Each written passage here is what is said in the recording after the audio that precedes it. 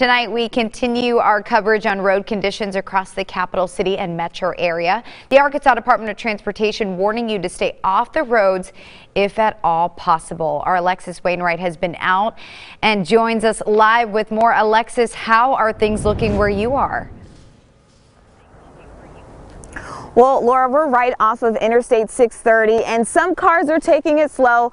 Others are not so lucky, and they're keeping those local towing companies very busy. This side of this road right here, it's a lot of snow. I'm going to measure it right now so you can see just how deep some of these areas are. Right now, we're looking at almost 10 inches, and tow truck drivers are reminding people that these roads are safe or aren't safe to be on.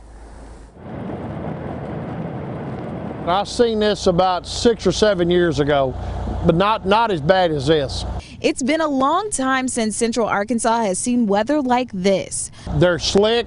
You got to drive with very good cautions, and you got to be extremely careful. They're very dangerous.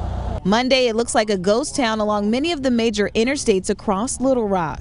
All of our wreckers are on standby. For some, though, it's their job to be on the roads in conditions like this.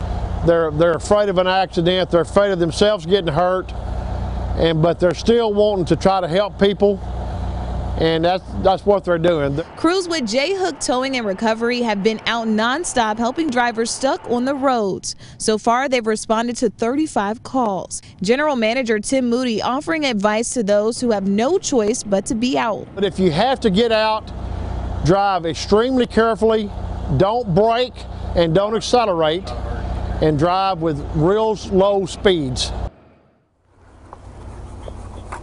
Now, I just talked with Moody a few minutes ago. He says that they are still pulling out semis and other small cars. A lot of them, he says, are making the same mistakes and speeding on roads. For example, look at this parking lot here behind me. You can't tell where it starts and where it ends, so they want people to take it slow when they're out here on these roads. Reporting live tonight in Little Rock, Alexis Wainwright, KRK 4 News. Laura?